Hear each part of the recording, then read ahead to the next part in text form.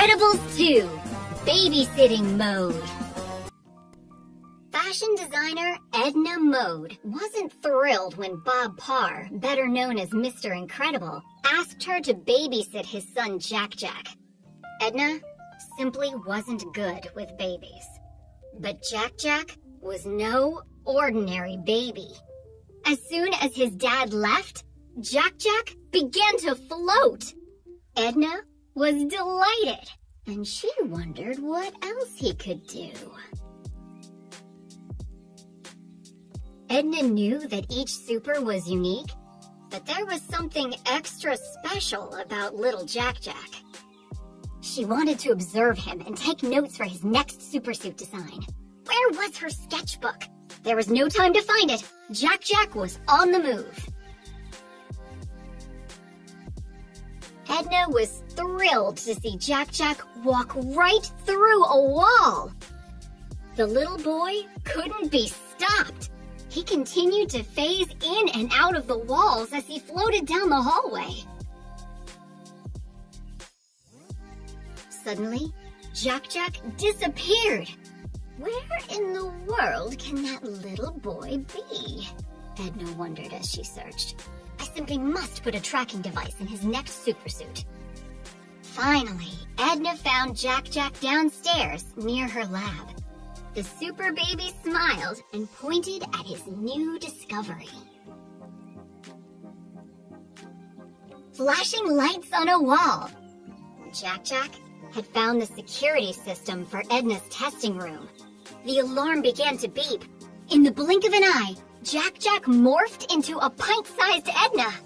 The alarm stopped. Edna marveled at the miniature version of herself. She had never seen anything so extraordinary. Inside, little Jack Jack discovered some of the supersuits Edna had designed. He couldn't wait to get his hands on the colorful costumes. Jack Jack tried on bits and pieces of many different costumes. He even fashioned a cape for himself. But Edna shared her one and only design rule. Jack Jack loved the cape he had created and didn't want to take it off. He got so angry that he turned into a little monster. Edna didn't panic. She was used to working with supers of all kinds. Edna knew it was time for Jack Jack's bottle. But how would she calm him down long enough to feed him? She wondered if music would help Jack Jack change back into a baby. Edna played Beethoven for the little monster. It worked! He transformed back into an adorable baby. But suddenly, one Jack Jack multiplied into 2, 3, 4, 5 Jack Jacks. There was no way Edna could feed 5 hungry Jack Jacks with just one bottle. Edna switched the music to Mozart. Success! All the Jack Jacks merged into one baby. He began to giggle as he watched his bottle heat up on the stove. And then, whoosh! Jack Jack burst into flames. Edna remained calm.